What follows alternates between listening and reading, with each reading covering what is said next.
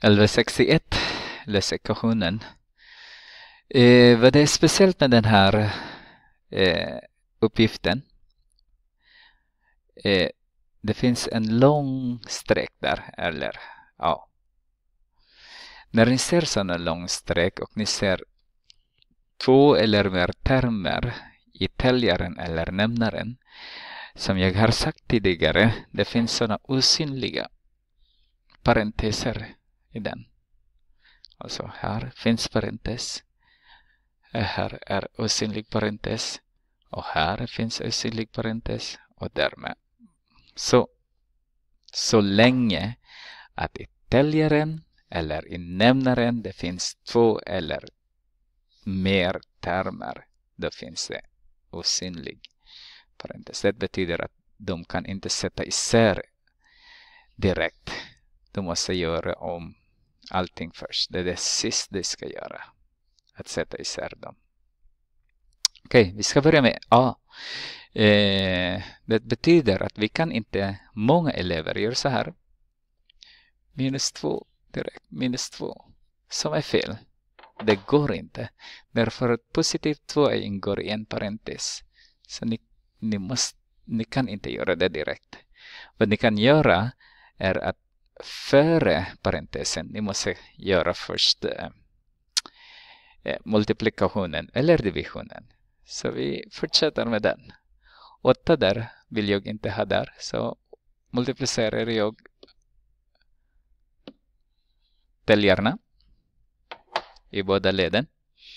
Så får jag med 8 menar jag. Den här blir 1 nu. Den är borta på något sätt. Det blev 1. Är lika med 30 multiplicerat med 8 dividerat med 2. 12 menade jag. Och sen ser ni att jag har tagit bort parenteserna i samma veva. Parentesen i samma veva. Om det finns negativ före så ni måste göra någonting. Men just nu vi har ingen negativ. Så vi har -2 där. -2 där.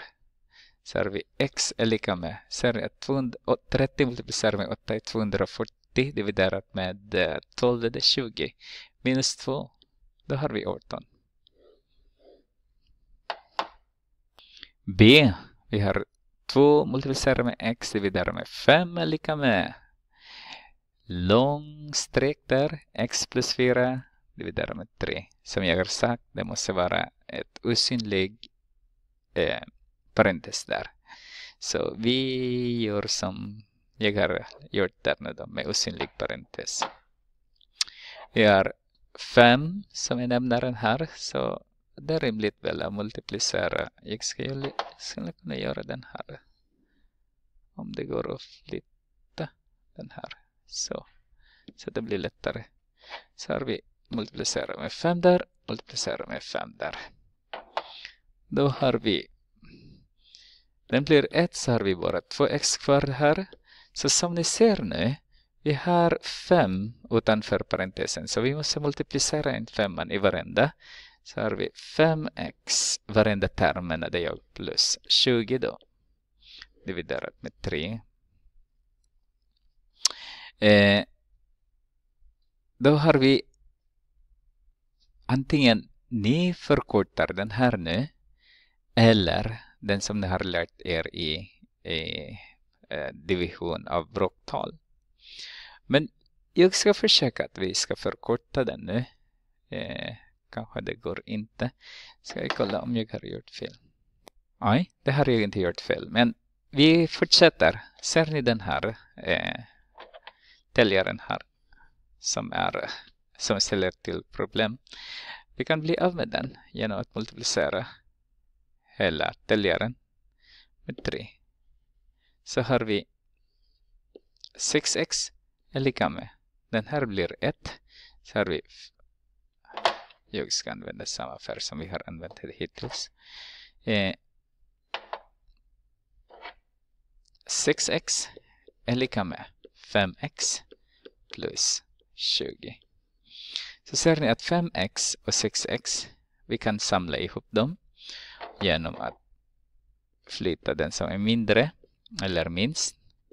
Motsatsen till positiv x. 5x är negativ 5x. Så har vi x är lika med 20. Testa gärna. Sätta in värde. Okej, C. Ska vi göra så. Som sagt, det finns osynlig parentes där. Och den är i täljaren. Så jag vill se till att den går upp i... den är i nämnaren. Det går upp i täljaren. Jag är så förvirrad med den här täljaren och nämnaren. Och det är samma sak här också. 2x plus 3 i parentes. Så. Okej. Och då den här blir 1 nu. Här hela bunten där är 1. Så vi har bara 4 som är kvar där.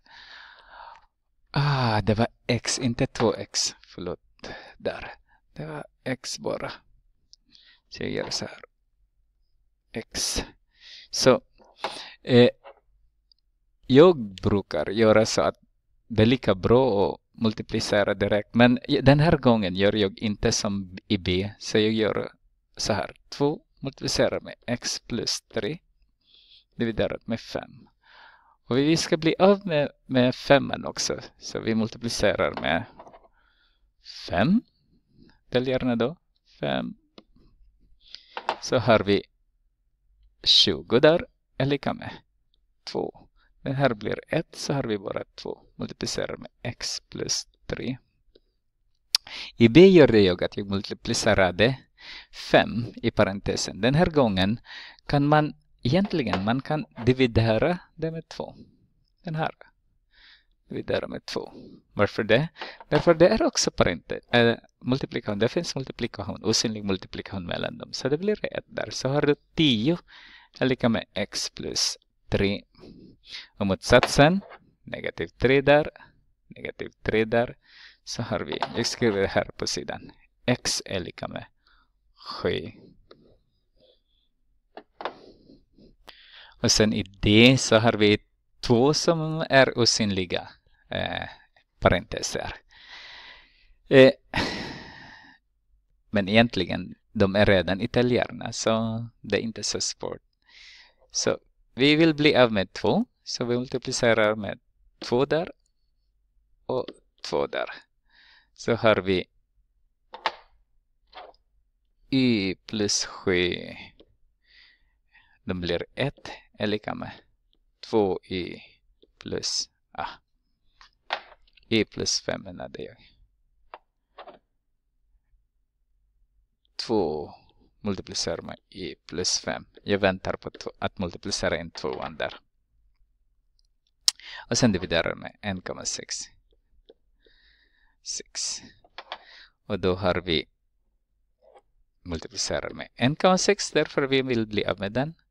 Men den här vi också multiplicera med 1,6. Så den här blir 1. Som vi har gjort hittills, så har vi. Och sen nu multiplicerar jag in den. Så har vi 1,6y plus blir det 7 plus 44,2. Vad blir det? 11,2. Så har vi den här också. Multiplicera in. Så vi har 2y plus 10. Den här är mindre. Så vi ska flytta den. Minus 1,6y. Alltså negativ 1,6y. Motsatsen till positiv. Så har vi 11,2. 11,2 är lika med 0,4 plus 10. Sen negativ 10. Motsatsen till positiv 10. Negativ 10 där. Så har vi. Det skulle finnas y här också. Då har vi 0,4y. Och den här är 0. Så har vi 1,2. Så dividerar man det med 0,4. 0,4. Så har vi, jag skriver y är lika med. Vad blir det nu då? 12 dividerat med 4 är 3. Som ni har lärt kanske man kan flytta decimaler, så blir det 12 dividerat med 4 istället. Så blir det 3.